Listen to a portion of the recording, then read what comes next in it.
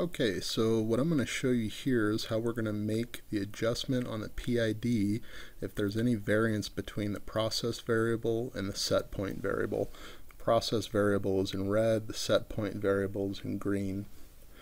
So the first thing we want to do is we want to press in and hold on the set button. It's the orange button on the left hand side of the PID module. You hold it in for about 5 seconds.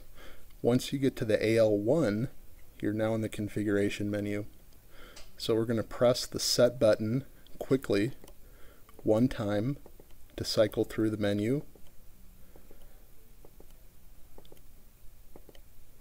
Okay, now we've reached the SC setting here. So let's say that that number was 2 degrees higher than it should be, and this number is currently set at 0001. So we want to get it back under control, so we want to have it set so it displays 190 instead of 192.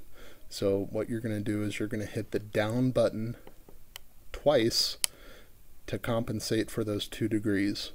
So we changed it from 0001 to -001, and then you basically press in and hold on the set button until it brings you back to the temperature screen, and now the numbers should match up as they should.